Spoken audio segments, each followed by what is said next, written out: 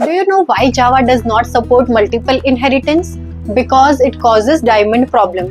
What is this diamond problem? Let's take an example.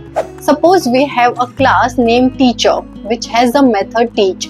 Suppose it has two other subclasses, math teacher and science teacher, and both of them are overriding this teach method. Let's say Java did support multiple inheritance. In this case, if you create a new class student which is extending math teacher and science teacher as well, if you want to call teach method from student class, compiler will be confused which method to call, whether to call the method of math teacher class or science teacher class.